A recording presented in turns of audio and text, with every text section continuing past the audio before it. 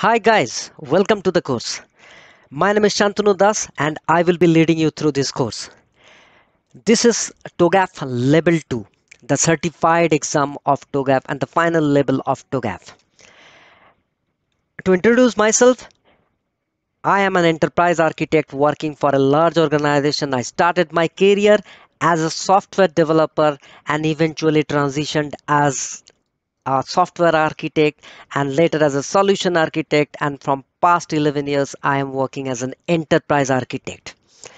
How I have configured this course is, first I will tell you about the TOGAF part 2 examination and what is that covered in that examination. Okay, now the part 2 examination has been classified into 8 different sections. Okay, the first section talks about the ADM phases, the second section talks about the BCD, that is business architecture, information architecture, and the technology architecture. The third level talks about E and F, opportunity and solutions and migration planning, and phases G and H is about the governance and architecture change management. Now adapting the ADM is another key thing which you have to learn and apply here. The architecture content framework is again what you will be applying in the level 2 exam. The TOGAF reference model and the architecture capability framework. Now, in this TOGAF level 2 exam, what you have to do is whatever you have learned in level 1. Say for example, the ADM phases, whatever phases you see in the left hand side, the 4 sections, whatever you have learned, you need to apply those. How you will be applying? You will be applying by adapting the ADM, by implementing the architecture content framework, which will be a reference to your ADM, the TOGAF reference model, and the architecture capability framework. Right now, learning this just by reading will be a problem. So reading through it, it does not just make sense to read through what is and how to apply. Doesn't make sense to me. So what I thought about was, let me take a different path. I have depicted a case study which I have already shown in the level 1, and then we will go one by one, step by step, and start solving that problem. Okay, and it will be only one iteration which I will be covering in this course, but that iteration will be good enough. So what I meant by this is, before I go anywhere, first let me show you what are the conformance requirement. The conformance requirement talk about around 27 units in level 2.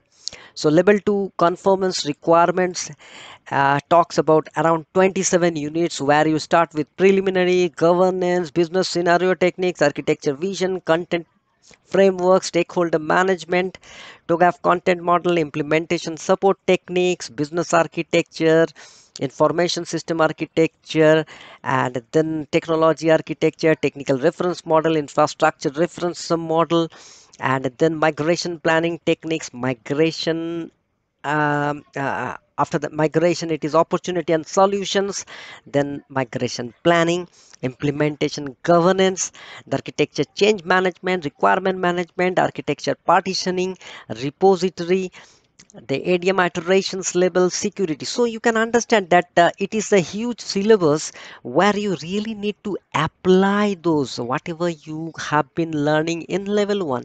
So it does not make sense me to say, okay, you just look into a viewpoint or you just look into a SOA. So what I thought was, let me apply those through a particular use case and show you at least one level of iteration how to solve that problem. Now, if you know one level, so let me show you. Say for example, you want to do a data architecture. If I don't show you the data architecture, if I don't show you what you are going to do in the data architecture phase or information system architecture phase, it does not make sense. So that is why, if I talk about interoperability requirement, do you really need to see what interoperability is? That I have already explained in level 1. I want to show you what exactly interoperability does. I want to show you a data lifecycle view. I want to show you a data security view.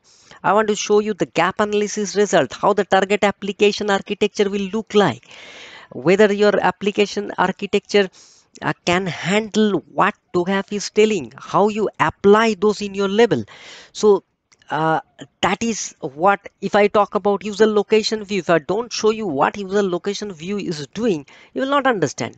If I show you information architecture in general, you will not able to connect unless you see that. So that is what I will be showing you. Let me give you another example, and the technology architecture what I am going to cover.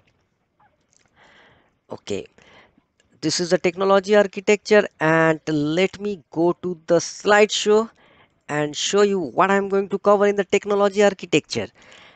I'm going to talk about the input, the baselines, the deployment diagrams, the viewpoints. So if you see a viewpoint and then understand what viewpoint is exactly, or how the views are covering, what are the stakeholder concern, unless you see that, it will be really difficult for you to connect to gap. So that is the primary objective of this course.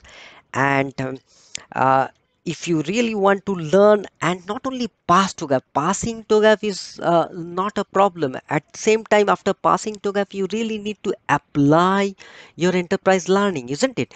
So to apply those, I will suggest you, please go through my course and start reading every items what I have given you, and then connect it with your study guide. It will be very easy for you to learn TOGAF.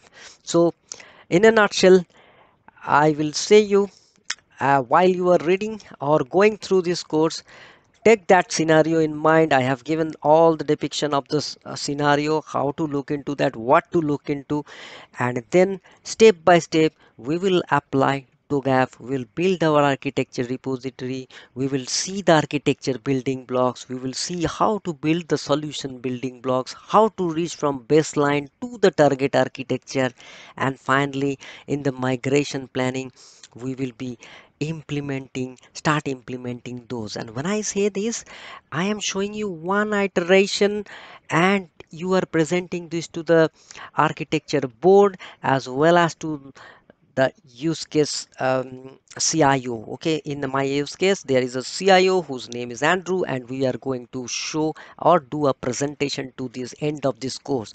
But in this whole course, what you will learn out of it is very important, and you will be able to apply TOGAF in the real world, and not just passing TOGAF is the objective of the course.